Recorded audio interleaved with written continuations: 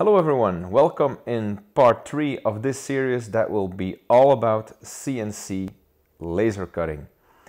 As announced in the previous video, this video will be all about PWM signals.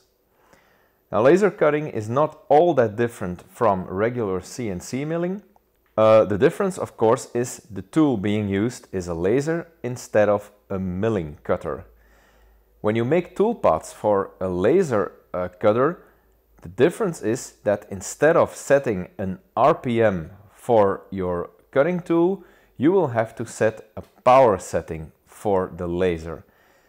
The laser is commanded by the control box with PWM signals. Now, if you make a tool path for a CNC laser job, one of the things you will have to set is a parameter for the laser power. And the way to do that, as we will see later on, is by setting a virtual RPM value as if you would be commanding a spindle. The value that we will have to set is anywhere between 0 and 255. 0 being zero power, which obviously wouldn't make much sense, and 255 would correspond to 100% laser power. Why do we set values between 0 and 255 instead of between 0 and 100? I will come back to that later on in this video, and you will quickly understand why that is. But for now, let's go to the setup here and let's do some measuring on the output signal. So I have the actual toolpath running, as you can see here from the Mach 3 screen. And the spindle speed, which is a virtual speed that corresponds to the power setting on the laser, is for the moment set at 126. What that means is if 255 corresponds to 100% power, then a setting of 126 should correspond to 50% power.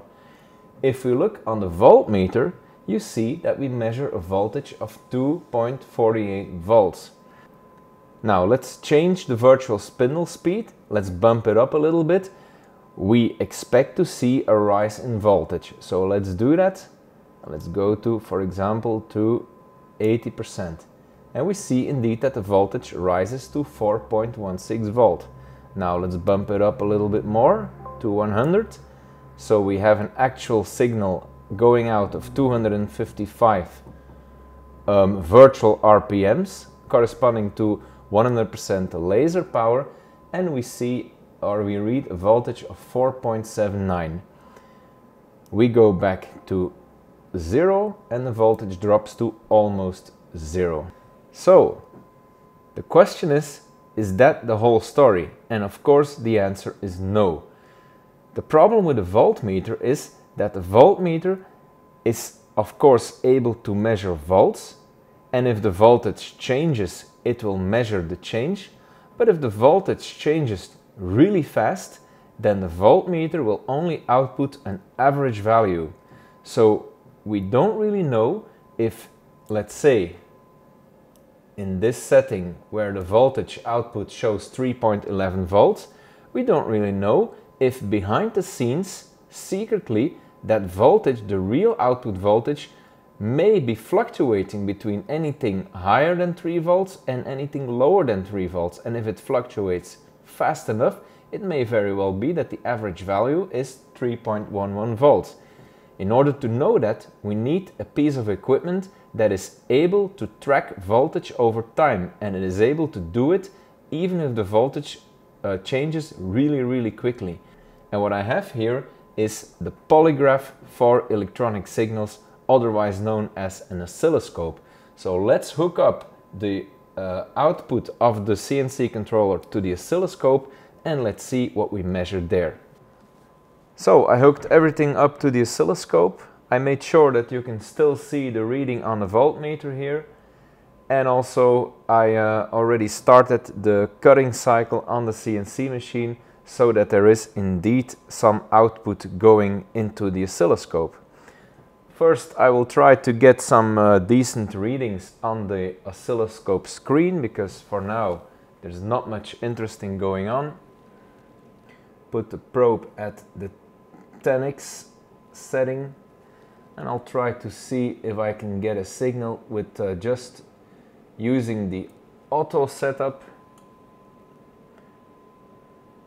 There's something already. I will play a little bit with the triggering, which probably will make the signal better. And there we are. I will zoom out a little bit here first. You see a repetitive pattern of periods. In the x-axis actually is the time, and during certain periods of time the voltage is high, then it drops, and then it's low for a certain period of time, and then it goes up again. So if we zoom in a little bit on the one of these pulses, the other way. So what we see here is again the voltage being high for a certain period of time, then it drops to 0, it stays 0, and then it goes up again. What we can do with an oscilloscope is we can measure two things. We can measure in vertical axis, which will be measuring the voltage difference between the lowest voltage and the highest. And we can also measure in the horizontal direction, which is a time measurement. Okay, so what I did here is I set some cursor lines on the oscilloscope so that we can measure voltage difference between the lowest and the highest voltage, and that we can also measure the time that each cycle takes. Here I'm switching over to the web interface of the oscilloscope, and I'm zooming in a little bit so that the measurements are more easy to read. You see two horizontal lines and two vertical lines. The two horizontal lines are lined up with the lowest and the highest voltage in the signal. They are the Y measurements that you see in the measurement square. And the lowest Y measurement is 0 value, the highest Y measurement is 5 value. That means that we have indeed a signal that's fluctuating between 0 and plus 5 volts. The two vertical lines are lined up with the beginning and the end of one cycle. The left vertical line is at the position 0 seconds. The right vertical line is lined up with the end of one cycle. The time difference between those lines tells us the time duration of one cycle, which is exactly 1 millisecond.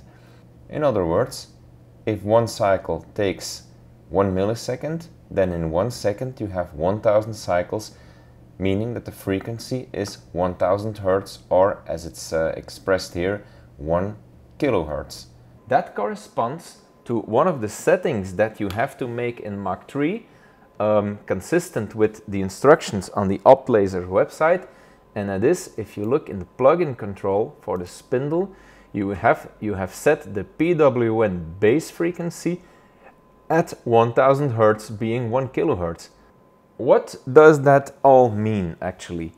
It means that the output signal is actually a series of pulses, hence the name pulse width modulation. What will we be modulating when you change the output power of the laser?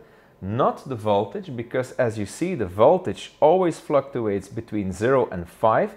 We do not have intermediate voltages such as 2 or 3 or 4.5 volts.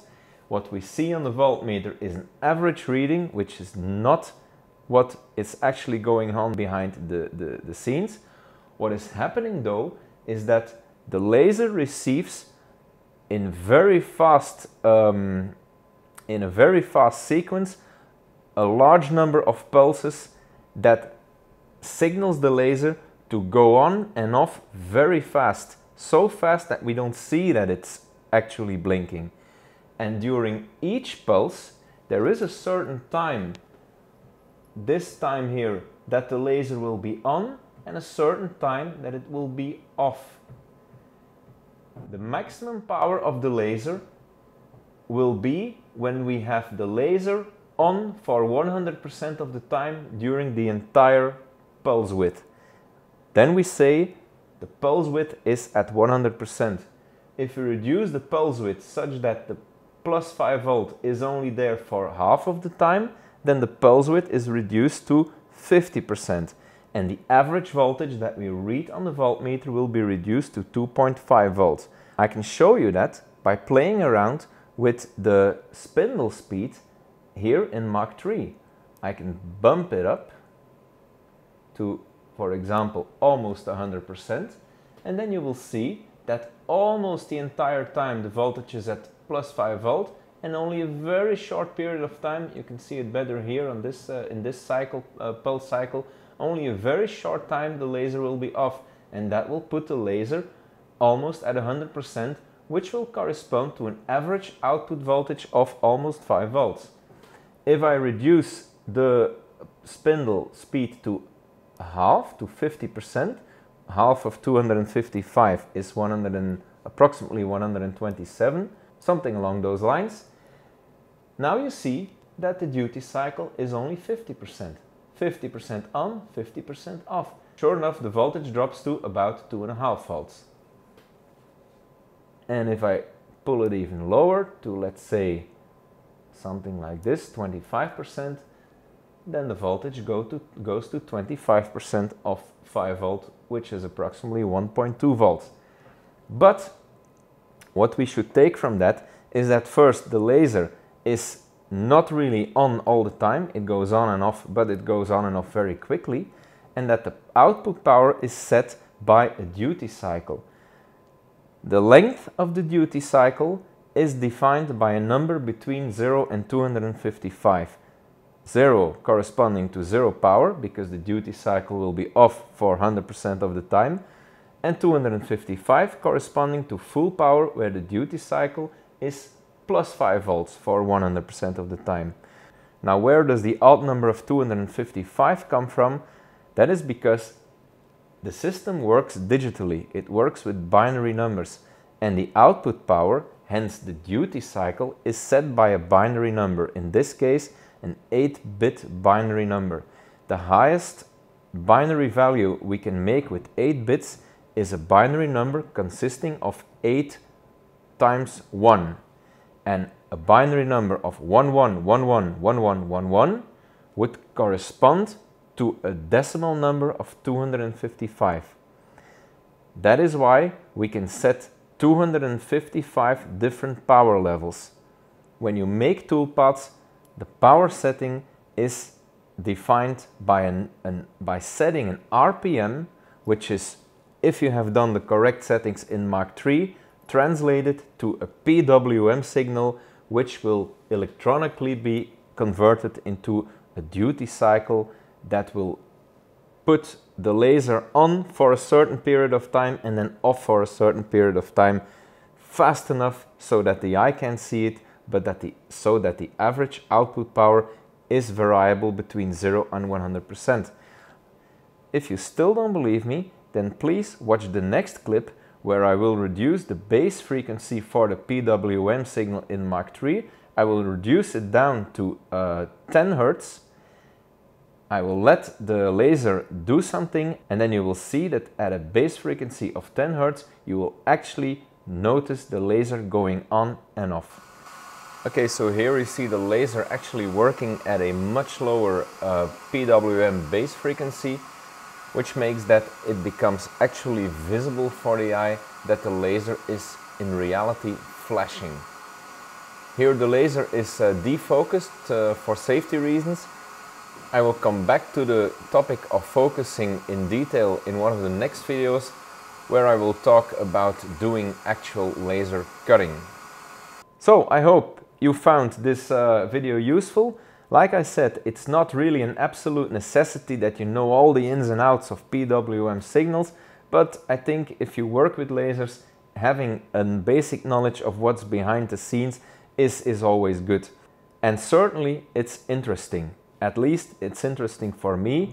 And yes, I do like working with my hands and drive nails in wood and make shavings with the plane and so on. But I'm also a little bit of a nerd. So, see you in the next video where we will talk about toolpaths. See you then. Bye bye.